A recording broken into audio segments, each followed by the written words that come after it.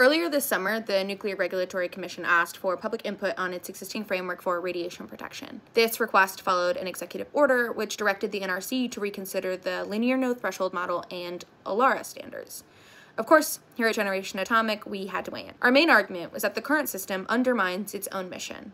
How can the NRC claim nuclear is safe while simultaneously treating background level radiation as dangerous? Excessive radiation precautions actually increase public fear, and when people see extreme reactions to tiny exposures, they assume the danger must be enormous. Therefore, you can't build genuine trust when your regulations suggest that no level of exposure is acceptable. In fact, the NRC's current policy, which says that no level of exposure is inherently safe, makes it quite literally impossible for the regulator to claim it's keeping people safe. To understand why this matters, it's best to know where these standards came from.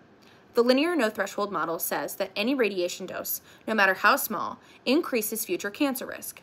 LNT also assumes, without evidence, that many small exposures over the course of many years has the same harmful effects as a single dose. But this 1946 theory was never actually tested at low doses.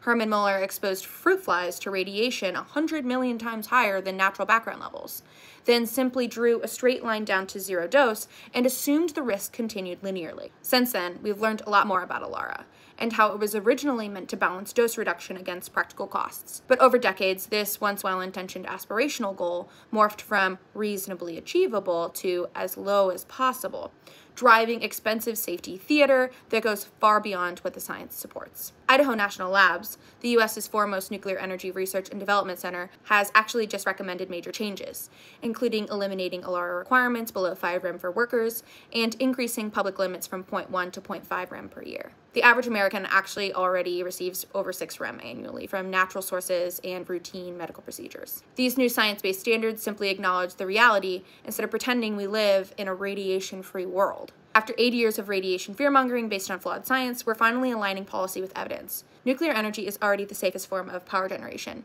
and updating these standards just makes sure our regulations reflect that truth.